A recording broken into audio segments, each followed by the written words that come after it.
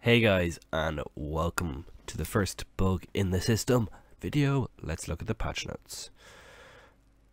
Living World, a bug in the system. A scientist in the mysterious inquest facility known as Rata Primus appears to hold the key to stopping Joko's vengeful invasion of Tyria, but infiltrating the enemy's stronghold will prove challenging. Even with old friends and new allies lending their talents to the mission, the secret of Rata Primus threatens to engulf Alona in deadly chaos. With the new legendary dagger, Claw of Canner, which I assume is just the Claw of Resolution is the precursor. Interesting. Some world polishing. New health bar controls. Interesting. Party health bars, thick squad health bars. Always show their health bars. Sweet. Search results filter has been improved in LFG. Instabilities change every week. That's pretty cool. Lots of fractal change. Well, not lots actually. Quite a handful anyway. Raids. Just a few. Well, 2 changes. Personal store. We've got a few bits in Path of Fire. Black Lion Trading Company. Let's have a look here. New branded mounts pack is available for a limited time for 1,600 gems. The Wreath of Cooperation, Fuzzy Highlight and Fuzzy Quaggan all return.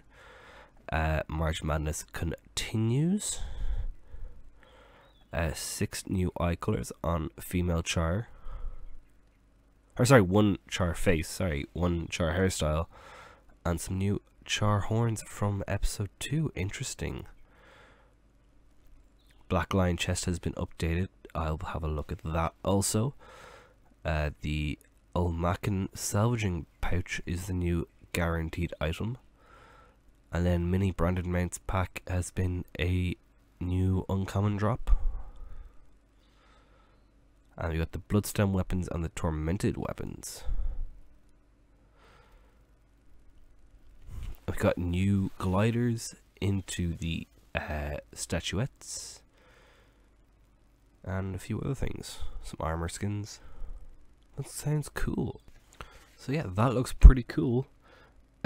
Hopefully a bug in the system will be great. It from the trailer, it looks really cool. What do I want to see? I want to see the Inquest base, how they can teleport everywhere, which looks like it's going to be answered. Bit more of the Order of Shadows. I'm guessing we're going to bond with Bram. I want to know how, if he did Joko escape from the Domain of the Lost? Who is the dead Char? I'm guessing some of his features are what we're getting new. What is Joko's plan? I think it might be the Scarab Plague, which explains why he might be experimenting with the bug. So if that is it, like, where is the Scarab Plague gonna be?